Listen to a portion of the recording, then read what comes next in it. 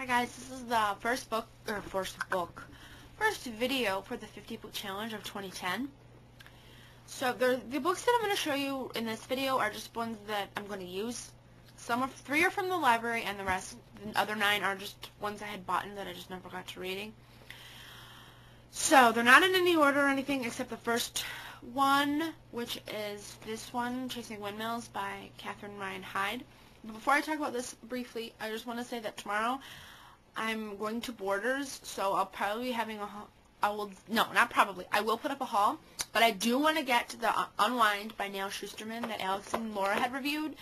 So if I do find that at my Borders, I will definitely make that number 2, but back to number 1 for sure, because I'm halfway done with it because I was reading this morning. So, and it's now the afternoon, so I started reading this. And I'll just read you the back, and then later tonight I'll probably have a review up of this because I'm almost done with it. It said, both Sebastian and Maria live in worlds ruled by fear. Sebastian, a lonely 17-year-old, is suffocating under his dominant father's control. Maria, a young mother of 2, is trying to keep peace at home despite her boyfriend's abuse. When their eyes meet across the subway car one night, these two strangers find a connection that neither can explain or ignore. They dream of a new future and agree to run away together, only to find that each has kept a major secret from the other. In this tremendously moving novel, Catherine Ryan Hyde shows us how 2 people trapped by life circumstances can break free and find a place in the world where love is genuine and selfless. Okay. I'm pretty far on it. I'm on chapter 10. And there's only 262 pages, so this will be done by today. So look for this review that I'll be putting up on this book, and I'll talk more about it. But another book from the library I got, Mercy by Jodi Picoult. This is just basically about a man, police chief, Cameron McDonald, who has to arrest his cousin Jamie for murdering his wife. He admitted to murdering his wife because she was terminally ill, and he did it out of mercy. So this will be probably a good thriller and with good characters, because her books always have good characters. And then this book was kind of cool. It's Right, Wrong, and Risky, a Dictionary of Today's American Usage by Mark Davidson. This book just caught my eye because I love reading about words and stuff and learning about words because I love reading. And this just talks about, it's like a dictionary. It's like how we use words in our society. Like, for example, cannot or cannot, and then it kind of like talks a little bit about it, so that's kind of interesting. Or like bug or insect, like that kind of thing. This just sounds I have, but I haven't read them. These aren't in any order except probably The Lottery and Other Short Stories by Shirley Jackson, because I bought this last weekend and I was looking for it because I wanted to, because I love the short story The Lottery. I remember reading it in high school. And I was like, this is the most bizarre story, but I love it. So I was excited that my bookstore had this copy in, which was really cool because I wanted it. So this will probably be in the top 10 of the challenge. So I know that for sure. For sure. And then I think Laura had reviewed this. Or not reviewed it. I think she read it. Or she might have reviewed it. I don't remember. But A Million Little Pieces by James Frey. I bought this a long time ago at a book sale. Definitely, this is going to be definitely read in 2010, definitely. Then The Dante Club by Matthew Pearl. The only reason I got this is because Dan Brown, the author of The Da Vinci Code, quoted this. And he said, Matthew Pearl is the new shining star of literary fiction, a heady, attentive, and immensely gifted author with intricate plots, classical themes, and erudite characters, but what's not to love? Basically, this takes place in 1865, and there's a series of murders that are inspired by Dante's Inferno. So, that just seemed really interesting, because Dante's Inferno is an awesome piece of literature, so that's pretty cool. And then, Kirsten,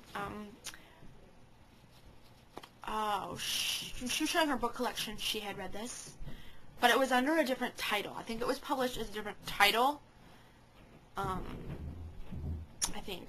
but it's Fallen Leaves, the memoir of an unwanted Chinese daughter. But her book was by Adeline Yenma, but hers was called The Chinese Cinderella. But it's the same book, it's just under a different title. But this is a memoir. So obviously it's a memoir of an unwanted Chinese daughter. As you know, in China, when you're born a girl, you're really not what they wanted. They want boys. So then, and then another one I'm going to read this year is Mortal Minds, The Nature of Right and Wrong, Mark D. Hauser. This I bought at the library's book sale. This is just basically research and understanding of moral development in our society. We'll see how that goes. Speak Softly, She Can Hear by Pam Lewis. I bought this a long time ago. I never read it. I think this is a debut author. Probably not now, because I bought it a long time ago, but, let me see if there's a little summary. A Wild Ride in the Cupboards by Ann Bauer is one I had started. I, got, a couple pages in, and then I just put it down, probably because I was going to read something else instead. But this was named one of the best books of the year by the Washington Post, Publishers Weekly, and Minneapolis Star-Tribune. But it's about a child's descent into autism. And it's a fictional account. Piece of Cake by Cupcake Brown is a book I had bought around my birthday in October because people have said it was a really inspiring book. And I think I discovered it when I was searching for the book Push by Sapphire, which is now a movie called Precious.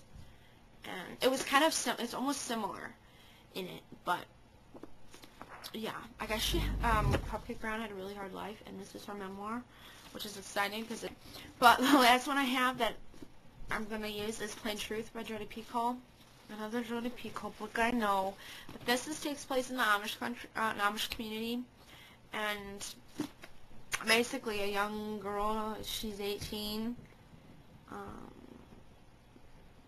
becomes pregnant and they kill the baby, and so it's again another investigative thing, but it's interesting because it takes place in Amish community, so that'll be really interesting to read that. So those are the few books that I have that I'm definitely going to use for the challenge for sure. Definitely. Tomorrow I'm getting Unwind by Neil Shusterman I want to look at. I might look at Witch and Wizard by James Patterson. I don't know. I'll see how much it costs because I've heard it's not as good as they hyped it up to be, which is a highly disappointing thing. So I'm definitely going to look at that one.